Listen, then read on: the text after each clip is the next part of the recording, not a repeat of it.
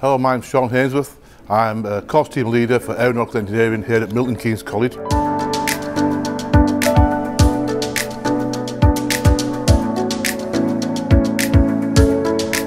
So what we do here at Milton Keynes College is we run various engineering courses.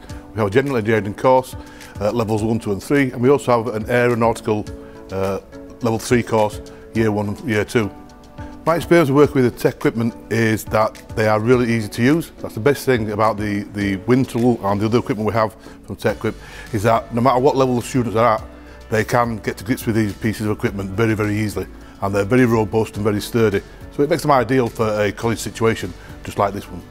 So my background is 22 years with the Royal Air Force working on fighter jets. My last role within the Air Force was an instructor. This is where I got my teaching qualifications from. So I just kind of fell into teaching at Milton Keynes College. I left the Air Force, retired, came to teaching. I now teach people aeronautical industry because I need to pass on my knowledge of what I know about aircraft onto the younger generation so that the aeronautical industry will keep going and keep going and keep going and keep building. This is why I teach at Milton Keynes College. So part of our course, the engineers, the general engineers and the aeronautical engineers have to do a tensile test as part of their criteria. But it also says it has to do a tensile test on both metals and non-metals. So what we do is we get our students to create these test samples, and they fit perfectly within the TecQuipment moulds that go with the machine. We use the SM1000 material tester. The reason we've got this is because it is really, really simple to use. It consists of a handle, of the actual body, and of a load sensor. And that's all we need to create some stress strain curves, okay, to cover the criteria that the students need to cover.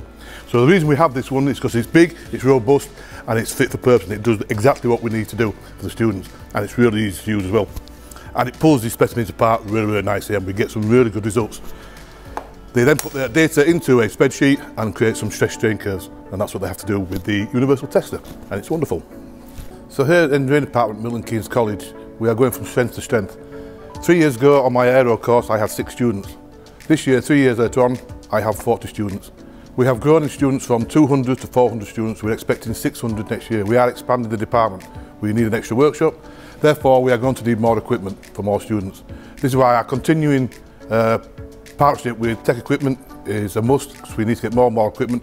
The equipment does work, so therefore we need to buy it to expand our engineering department here at Milton Keynes College.